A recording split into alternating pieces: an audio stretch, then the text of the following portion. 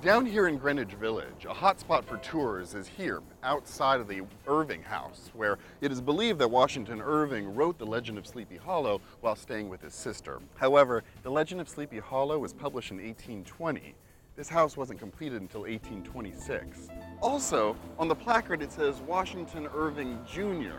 Washington Irving's father's name was William, and he had no son. So the reasoning behind this is beyond me, and if anyone knows the answers, please write so in the comment section. But what this does is give me an excuse to talk about one of my favorite New Yorkers, Washington Irving. Arguably the first international celebrity to come out of the United States, he was certainly the first American writer to be accepted by European writers like Charles Dickens and Walter Scott, and is considered to be the father of American literature, and his influence can still be felt today.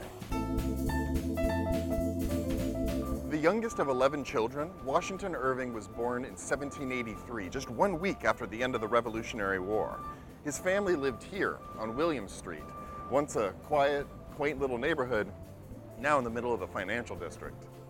At age 6, he meets his namesake, George Washington, the same year that he's inaugurated as our first president of the United States, 1789. 9 years later, Irving moves up to Tarrytown, New York, escaping the yellow fever epidemics. Tarrytown is where he's introduced to the adjacent town of Sleepy Hollow, which is now right next door to Irvington, named after him, Washington Irving. He would take frequent trips exploring the Catskill mountain range, where many of his stories take place, including his second most famous piece, Rip Van Winkle. Washington Irving wrote under a number of pseudonyms, pen names, nom de plumes, fake names. The major one was Deirdre Knickerbocker.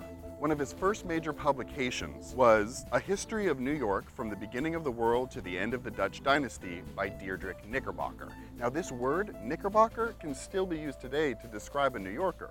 Knee breeches are known as knickerbockers or knickers. Knickerbocker Royal was a kind of candy. Knickerbocker Beer, Knickerbocker Village is a band, the Knickerbockers. There's also a big one we still use here. What's the big one?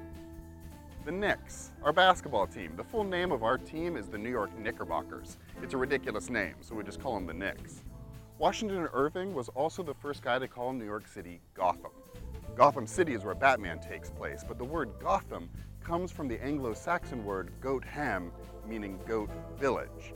And there was a lot of farming around here at the time, so he did see a lot of goats, but he was probably just calling New Yorkers a bunch of goats, as foolish as goats.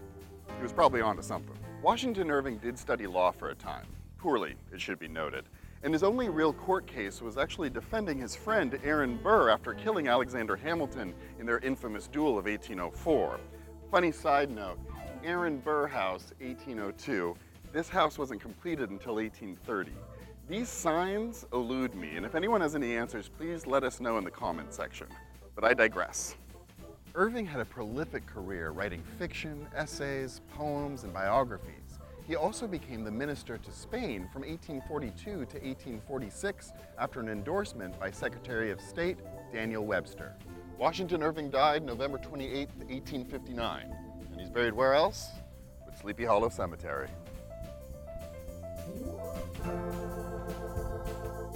Thanks for watching. We hope you enjoyed it. Be sure to subscribe to catch our next episodes and check out a previous episode here. See you real soon.